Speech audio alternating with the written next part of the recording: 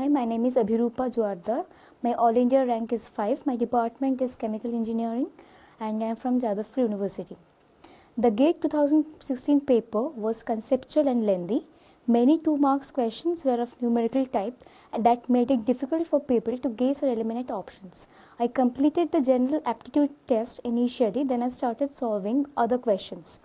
I attempted the easier questions first and then I proceeded to the harder ones. And since in my paper there were many numerical answer type questions without negative marks, so there was an attempt to try each question once.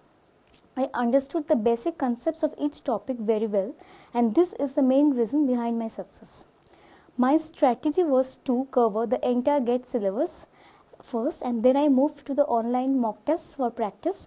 I started preparing from March 2014, that is from the middle of the 6th semester.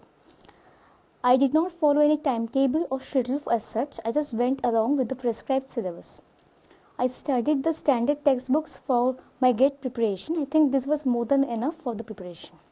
I enrolled with GATEFORUM for online target. It provides practice in GATE questions with comprehensive comparative analysis.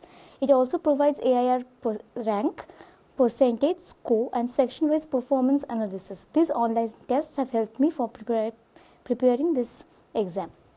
The main thing that I would like to say to the students is that you need to strengthen your basics and practice a lot. Speed and accuracy are both required simultaneously. Manage your time well and all the best.